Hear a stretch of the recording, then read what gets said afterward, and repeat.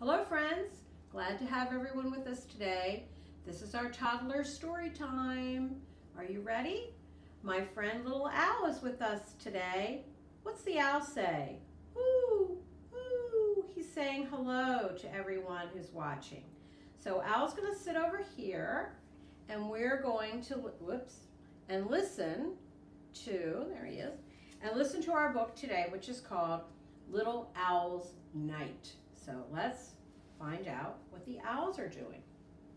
Little Owl was having a wonderful night. See him up there? He watched the funny possum family waddle along in a neat row. Hedgehog sniffed around the mushroom patch. Skunk was eating berries because he could find no snails. By the river, beavers gnawed at trees.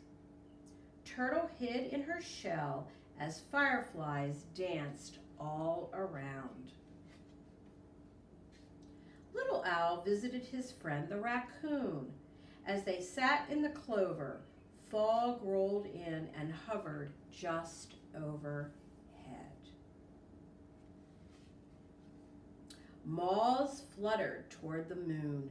Silver dust fell from their wings. Little Owl wanted to follow, but it was time to head home. On the way, Little Owl flew by Grumbly Cave. Bear was inside, snoring up a storm. "Wake up, Bear! Don't sleep all night," Little Owl sang. "I want to show you the moon." But the bear kept snoring as usual. Little Owl flew home to his tree, gazing at the sky.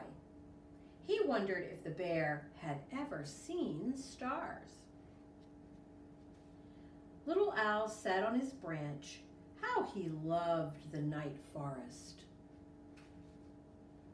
Frog croaked softly. Cricket chirped smartly. Little Owl heard rustling at the foot of the tree. Fox had come to say hello. It was late now. The bats were gliding home. "Mama," Little Owl whispered, "tell me again how night ends."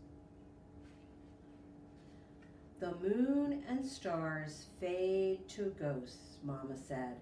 "Spiderwebs turn to silver threads. Dewdrops sparkle on leaves and grass like tiny stars come down. Moonflowers close and morning glories open. The sky brightens from black to blue, blue to red, red to gold. The rooster crows. The crows call and the day begins," said Mama. But Little Owl did not hear. He was fast asleep. The end. So that's how Little Owl spends his night. It's a nice book to read on your way to bed, the last book for the day. So thanks for being with us. Glad Little Owl was here, and if you have your owl at home, you can practice saying, "Hoo, hoo." That's our friend the owl. Goodbye.